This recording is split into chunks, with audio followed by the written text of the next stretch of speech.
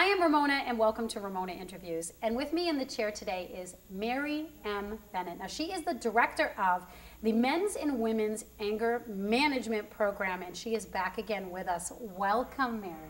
Thank you, Ramona. It's good to be here again. Oh, it's great to have you back in the chair. Now, let's get to the skinny. Anger. Yeah. Anger. Yeah. What is it? Aha. Well, it's an emotion, it's a feeling, and it's a very complicated feeling. We're never just angry. I think it would be almost impossible to be just angry. We're always angry because we have all of these other feelings, and it's usually these very vulnerable feelings like sadness and maybe worthlessness and loneliness that get triggered when we are upset and angry. What we're really talking about is that something else starts to occur, and I think it has a lot to do with our earlier experiences, and that we are merged with this part of ourselves when we're angry enough to cross the line, that we are taking on this more sensitive part of ourselves that's had other experiences that were traumatizing perhaps, that had to do with childhood, or it might have something to do, it could be something that happened last week, you know, that was upsetting, that is coloring the moment. So part of our job is to be able to reflect and to really notice what is going on behind our anger. But we tend not to do that for a lot of reasons. And some of those reasons have to do with culture. You know, some of those reasons have to do with what we saw in our family and the way that people manage anger. And some of that has to do with maybe our religious understanding. So there are a lot of things that affect our thinking. And this is a very important part of what we do, is help people notice that it really is our thoughts that are causing us to feel these feelings that are behind our anger. So does that mean that, like, from a really wide perspective, no one can really make you angry? Aha! You remember that because we were here before talking about this. That is absolutely true. It really is our own thoughts. That doesn't mean that somebody can't be scary and that most people would perceive that as being a scary incident, you know. But it is our own perceptions, and that the point, and what I'd like to focus on here today, is noticing these kind of distortions that we have in our thinking when we're angry enough to cross the line. We are not thinking rationally, and that is a very important part of this work. And I'm talking about internal work here, that we're really going to be able to stop. You know, we talk about stop and think, but we're going to do more than that. We're going to do more than stop and think. We're going to be able to look at what our thoughts are and notice, am I thinking rationally? Another way to put that is what I'm thinking, is it true?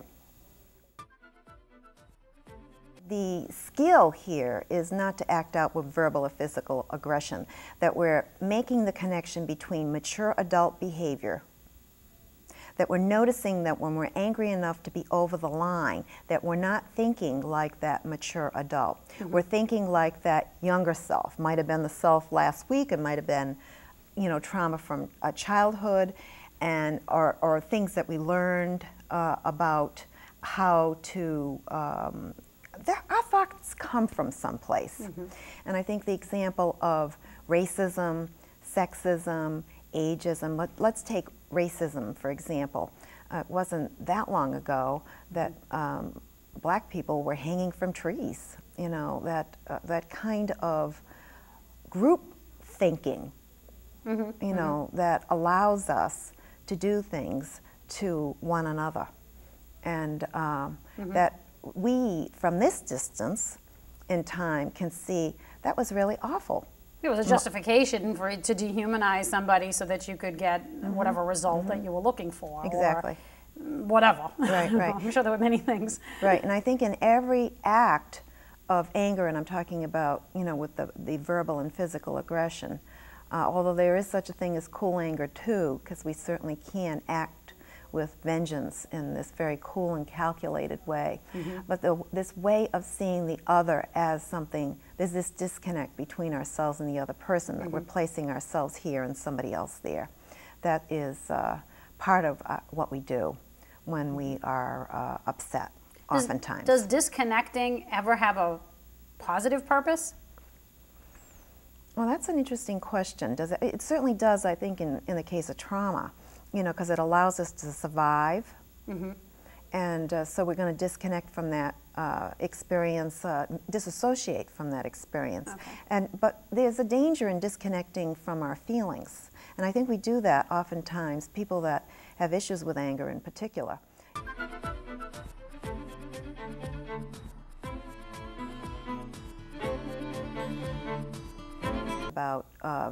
And part of what we need to do is make a distinction between the feeling and the thought. So that's part of what we can do with this exercise that we're going to do right now. Okay? Awesome. Okay. My children don't do their chores. I can become angry. Okay, how old are the kids? Well, actually, there's only one. Okay. Okay, and it's 16. So we have a system. Mm-hmm. I have a system. Mm-hmm. A note on the refrigerator every day. Instead of having to do all your chores at once, it was kind of decided that if you did one every day, it would break it down. Mm-hmm. Doesn't always work that way. Mm-hmm. I'm flexible. I don't mind if it all gets done in one day. But what happens is that even though it's on the refrigerator, and you see the refrigerator every day when you walk in, and it's on the bulletin board in my child's room, okay, what? Huh? I forgot. Right.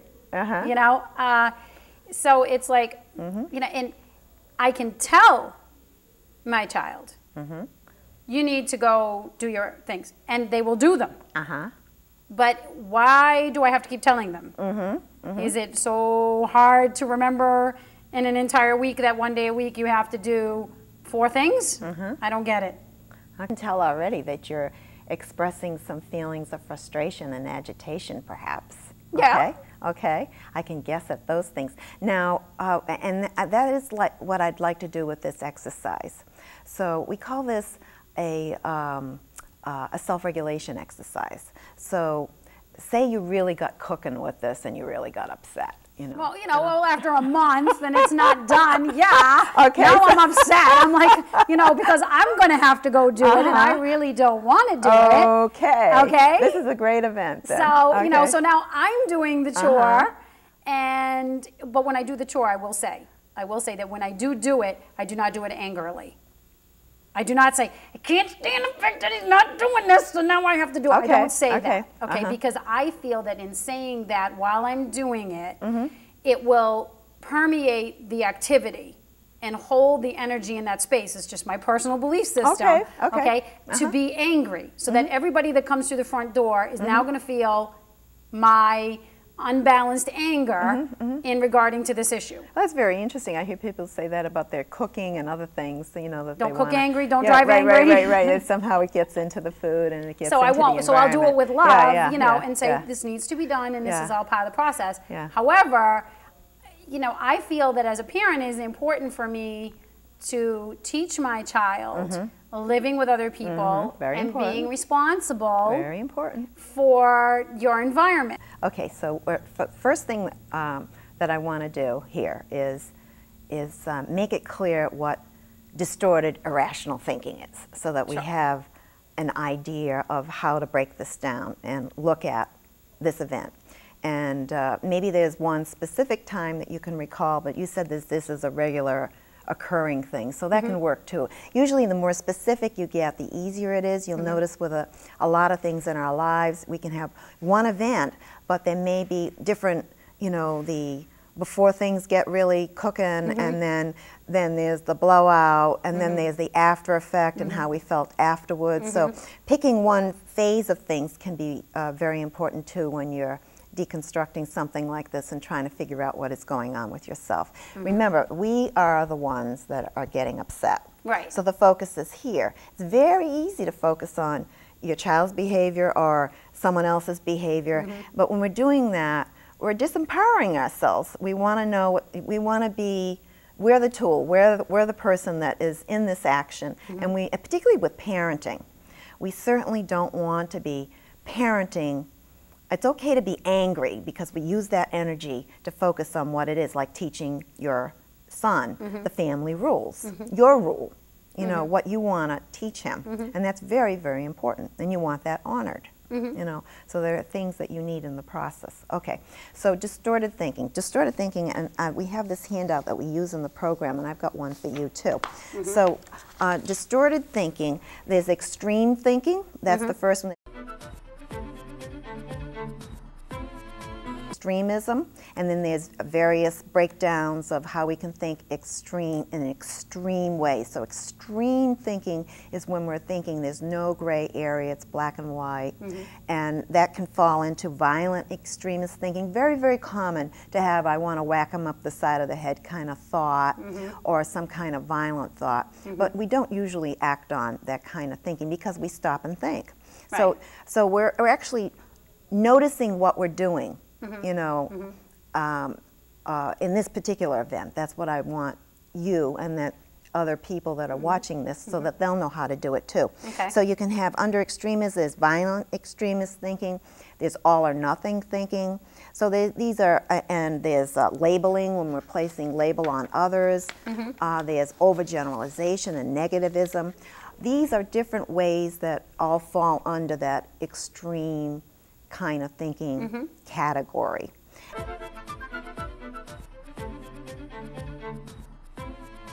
The second one is making false assumptions. Oh, I know about that. They should be able to read your mind, Absolutely. Right? There you go. Yeah. Okay, so that would be a false assumption. Okay, so because people can't fortune tell and they can't mind read. Right. So we think we know what other people are thinking. No, we can only make a guess, and we can make a very good guess sometimes. Yeah, that's true. But it is a guess. We can't know for sure. And same thing with fortune telling. We don't know what's going on in the future. We don't know really, even though somebody might have missed your anniversary, you know, and then you say, oh, they're not going to remember again, and you're just convinced yourself. That's your distortion in your thinking. You know, you don't know what they're going to do. Right. Okay, and as we're going through this, you know, to ask yourself, what do I do? And it sounds like that one triggered, oh, maybe I do that. Exaggeration is also a form of false assumption, too. Now, the third way that we can think irrationally is emotional reasoning. And emotional reasoning, that's when we're just coloring everything. All our perception is based upon our hurt and our pain. You know, it's just this category where I just feel so unlovable, and we just assume that we are, for example. You know, that would be emotional reasoning.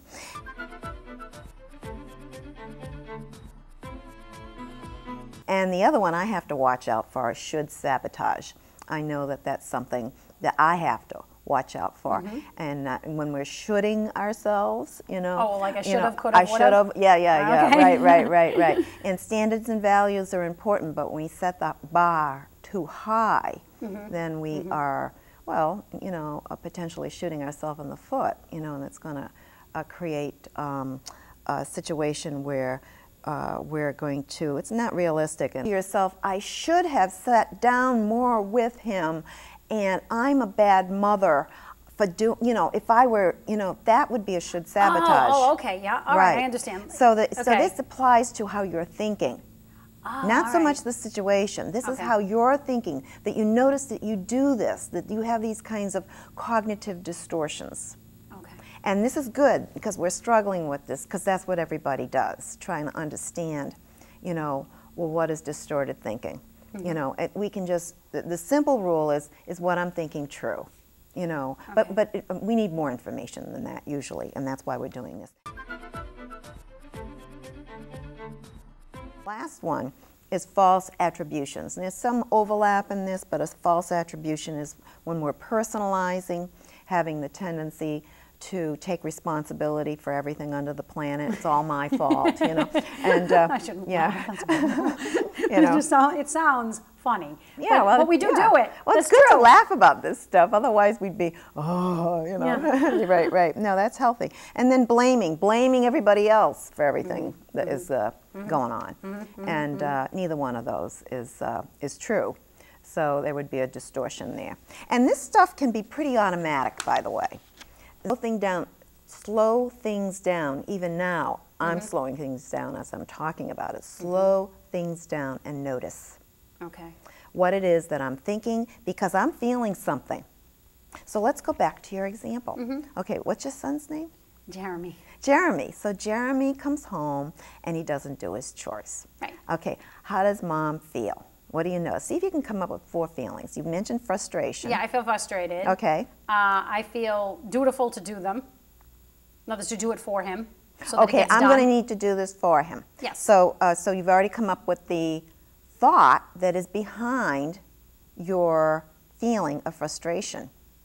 Right. He doesn't do it, it still has to get done. When we talk about connecting the feeling that we're having, because we really need to know, it really is true, that the feeling that we're having is coming from something in our head. So then I basically think it would be that I have to do it if he doesn't do it because it has to get done.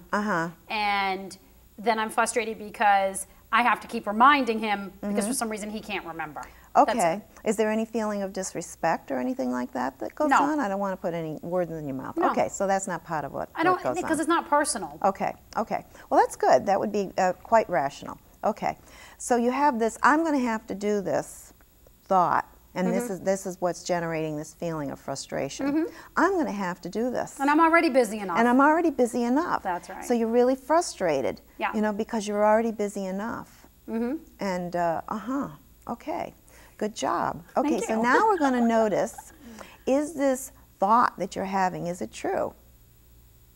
Is it true that I'm busy enough? Or is, well, you are busy, very busy. That would be a true part, but I'm going to have to do this, you know? No. This is going to fall on me kind of thinking is what you've got, okay? No. It's Oh, a hang on. twofold thing. It's a twofold thing because it will fall on it will Okay. fall on me. It will fall on me, yes, because I'll either have to do it or tell him. Those are the 2 ways it's going to fall on me. So, is it going to fall on me if I don't do it? No, because it just simply won't get done. And I don't have to do it. I can make a choice to pick up his stuff or not pick it up. I can leave it there. I can leave it there for 6 weeks. Okay, and I can ignore it. I'm real good at that, unless it gets with food, and he doesn't put food in his room, so it's not an issue. Okay, but if we ratchet it up to food, then we would be having a totally different discussion, because then we would go right to anger. Okay, because I don't deal with bugs. Okay. But Okay, so bugs get involved. if bugs get involved, now I'm angry. Okay. Okay, now we're going to have the riot act. Okay. Okay, because I told you Uh-huh. I shouldn't have to keep reminding you. Now we have bugs, and it is flowing downstream. That's my Okay. famous expression when I'm angry. Okay. It flows downstream. Okay. And if I'm catching it, you're getting it next. I think we got at the real thought that's generating the emotion. It flows downstream. Downstream. So you hold yourself accountable then. Absolutely. Okay, okay. Now, is that a true statement that you are, the buck stops here with you and that you are, so that might be a false assumption. It is a false assumption, actually. Because I'm personalizing it. I would assume. Good. So, okay. So if I'm personalizing Excellent. Good it, job. I'm making it more than it needs to be. Uh-huh. The issue still exists. It is a good thing to have done. Okay. But the world will not end if it isn't done. So now you came up with the rational thought. So there's this chain of events. There's the vent, there's the feeling, and we could have asked for more feelings, but for the sake of my brain, and since I don't have pencil in hand, I had to do one. Okay, so you got your feeling of frustration, and then you got, it's all going to flow down to me, kind of thinking. Yep. And then you're coming up with noticing that, wait a minute, I'm doing some personalizing here. This is a false assumption.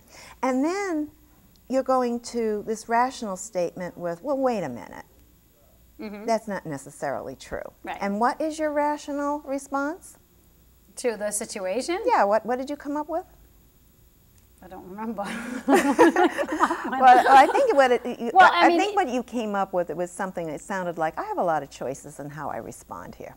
Oh, absolutely. I always do. Right. So and as long as I can pause And remember that? and remember that. Excellent. You know what I mean? There you go. Then I'm like, okay. And Uh-huh. then once I do that, but to me that's out of the emotion and into the more rational thought. Yeah. Then my breathing will slow down. Yes. And then I'll say, okay, now how do I manage this? Manage is just my word. So how do I get my message across in a way that will help to perpetuate the best results? Exactly, because now what you've done when you're thinking more powerfully, you remember that you have choice. Now you are fully in your adult as a parent. Whereas before, with the thought that when you were thinking less rationally, you were feeling a little less empowered. Okay. You know? Yeah, obviously. Right. Okay, yeah. That's a very important thing to notice. Now, something else you can do with an exercise like this is rate the feelings. Notice how intensely you feel the way you feel. Okay. And notice how strongly you believe the thought that you're having. Okay. You know, and then when you come up with a more rational response, I can come back and I can say, well, when you're remembering that you have choices, I bet you're not feeling as frustrated. Would that be true? That is very, very true. I have something else, and this brings us to the other part.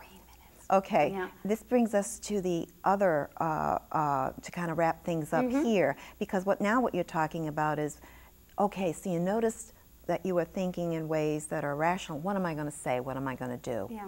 You know, and how am I going to address this so that he can hear me? And Jeremy did a very good job telling you that the way that I'm not going to respond to nagging. Right. You know, in other words, I'm not going to respond to a demand.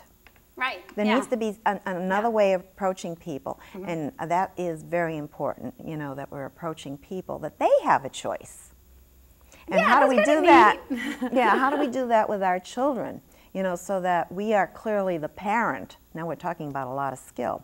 That we are the parent, that we are the one that wants to set the example, that we are understanding that that is very important for us to be able to do, and do what we need to do, and still stay connected to them, and in this very respectful way. Right. You know, so that involves being assertive, and it involves not being passive aggressive, and certainly not being verbally or physically aggressive. Right, right. Our program takes 20 weeks. We just did a little snippet, you know. Yeah. There's a lot of skills it takes to learn how to respond without verbal or physical aggression, to respond in a way that our feelings and needs can get met, and that people around us are going to feel safe and comfortable being around us. Right. Now, what is the website if someone wants to look up maybe some of the terms or some exercises, or we do have what things is that like website? that. Just Google anger management UMass Medical Center, and you'll come right to our website. That's great. And well, thank you, Mary, very much. It's very, very informative. I look forward to part 3, because I know that we'll also be doing something exciting. That I am Ramona, and you've been watching Ramona Interviews. Have a wonderful week.